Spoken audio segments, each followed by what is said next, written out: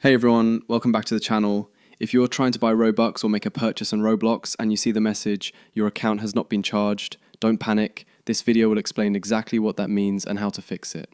So, first off, this message simply means that your payment didn't go through, but no money was taken from your account. It usually pops up when the transaction fails, either due to a temporary glitch, a payment issue, a weak internet connection, or even if the item you're trying to buy is off sale. Here's what you can do. Refresh the page or restart the Roblox app. Sometimes it's just a minor bug that clears up quickly. Check your Wi-Fi or data connection. Even a quick disconnect during checkout can cause the purchase to fail. Try using a different payment method, like another card or a Roblox gift card. If Roblox's servers are having issues, wait about 10 to 15 minutes and try again. And finally, if the item was removed or went off sale, your purchase won't go through no matter what. Now, if you actually lost money, meaning your card or PayPal was charged but you didn't get your Robux or item, head over to roblox.com/support and fill out the purchase issue form.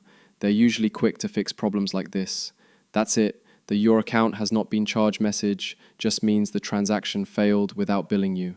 If this helped, drop a like and subscribe for more quick Roblox tips. Thanks for watching, and I'll see you in the next one.